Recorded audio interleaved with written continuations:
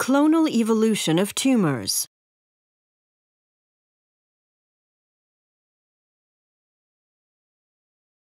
Monoclonal gammopathy in plasmacytoma.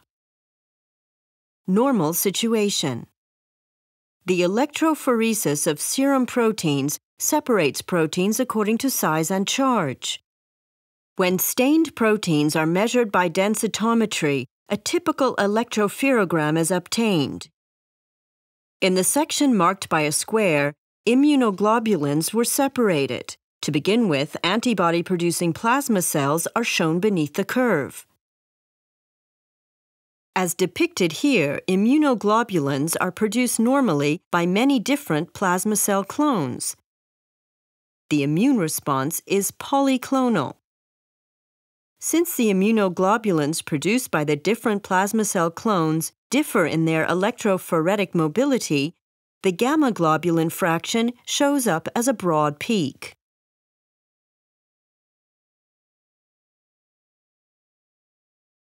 Monoclonal gammopathy. Plasma cells are antibody-producing B lymphocytes. Plasmacytomas are malignant tumors of plasma cells, when the serum proteins of a patient with plasmacytoma are separated by electrophoresis. A slender peak, most often in the range of the gamma globulin fraction, is observed in the electrophoregram. In plasmacytoma, a single B lymphocyte is transformed. From this cell, a plasma cell clone is generated that releases immunoglobulins of identical structure and electrophoretic mobility, shown in red, into the blood. The slender peak in the electrophoregram reflects this fact. The phenomenon is known as monoclonal gammopathy. The monoclonal peak in the electrophoregram shows that with regard to antibody production, all cells of the plasma cell clone are identical because they stem from a single transformed B lymphocyte. The plasmacytoma proves the clonal nature of tumors. Clonal evolution of tumors according to Clonal. In general, several events are needed in the pathway from a normal cell to a malignant tumor. This phenomenon is known as multi-step carcinogenesis. The model of clonal tumor evolution, first suggested by Peter Clonal in 1976, merges the clonal origin of tumors and multi-step carcinogenesis. In this model, a normal cell is hit randomly by an event, for example, a modification of genetic information. In the animation, the cells of the clone formed by this event are marked T1. In comparison with normal cells, T1 cells divide more often and die less frequently by apoptosis, the programmed cell death. One of the T1 clone cells is then hit randomly by a second event, generating the T1 plus 2 clone.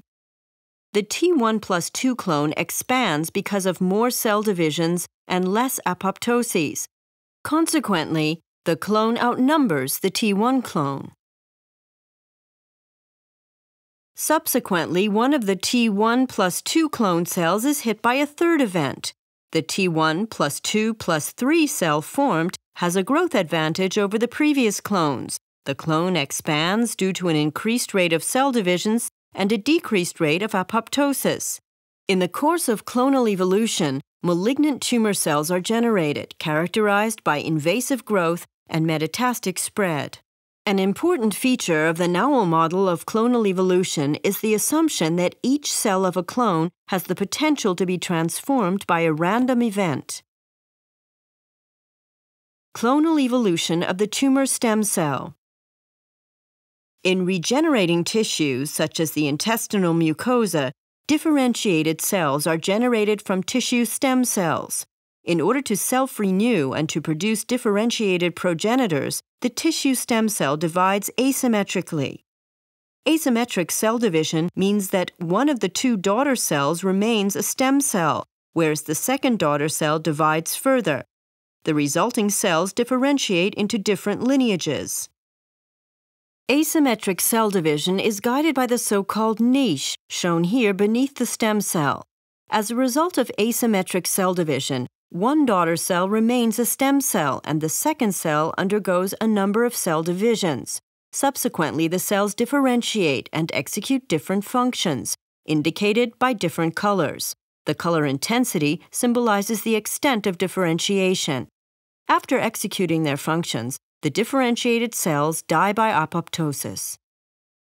It has been established that with many tumor types, years or even decades lie between the first damaging event and the clinical diagnosis of a tumor. Considering the clonal origin of tumors, the cell from which the tumor originates must stay in the organism for years. This precondition applies to tissue stem cells. For this reason, it is assumed that many tumors are derived from tissue stem cells. In the present example, a tissue stem cell is hit by a damaging event, for example, a mutation in a critical gene.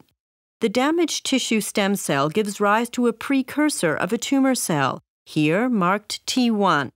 Compared to the normal situation, the T1 cells divide more often and reach a lower level of differentiation, symbolized by lighter colors. The rate of apoptosis is lower. These events lead to an increased number of cells which are less differentiated. Considering the multi-step model of carcinogenesis, a tissue stem cell must be hit several times in order to give rise to a full-blown malignant tumor. In the present example, the tissue stem cell ST1, which has already been hit once, is hit by a second event. The progenitors from this stem cell, marked T1 plus 2, divide more often than the T1 cells. In addition, the cells remain less mature and the rate of apoptosis decreases further.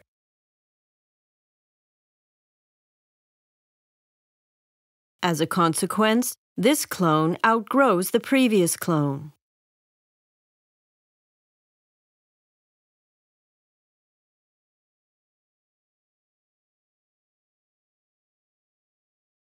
The tissue stem cell is subsequently hit by a third event. Each of the three damaging events is transferred to the progenitor cells marked T1 plus 2 plus 3. Because of the higher rate of mitoses and the lower rate of apoptosis, this cell clone again outgrows the previous clones. Compared to the previous stages, the cells appear less differentiated. Eventually, a tumor forms, which invades the surrounding tissue and spreads into distant organs.